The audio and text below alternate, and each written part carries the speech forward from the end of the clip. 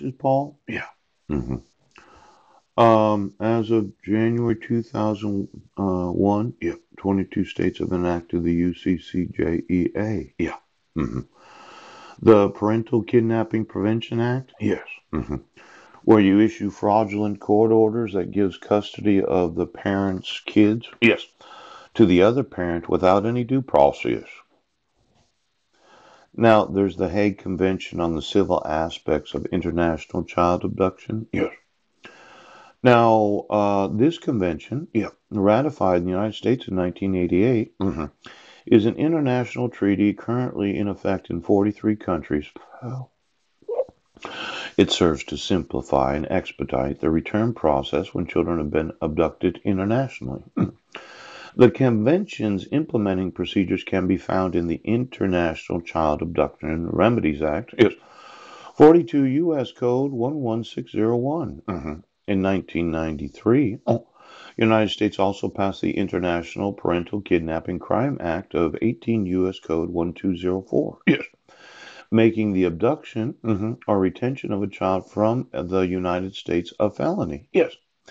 Now, the international territory of Guam Yes. is different than a state right now. And when my wife abducted my five sons from that territory Yes.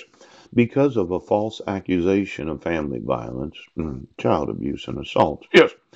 and she abducted them and moved to Washington state, Yes. it does fit within the definitions of the Hague Convention on the Civil Aspects of International Child Abduction. Mm. She actually crossed the Pacific with them. Yes. Now, when I informed you Yes. that this is a crime in The Hague, Yes. you said, well, we can issue court order right now. War crimes, persecution. Now, I want every cop to understand something. Yes. I'm really putting my foot in it today Yes. because of your corrupt Mm-hmm. use of the judicial system Yes.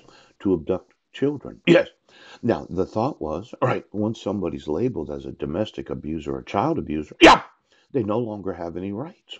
But the truth of the matter is, I wasn't the one that committed domestic violence.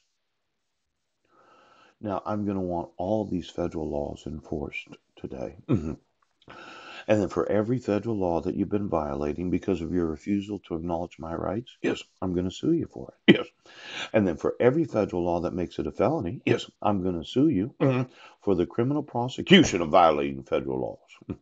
Now, I'm going to want you in prison for the rest of your lives. Do you understand? Do you understand?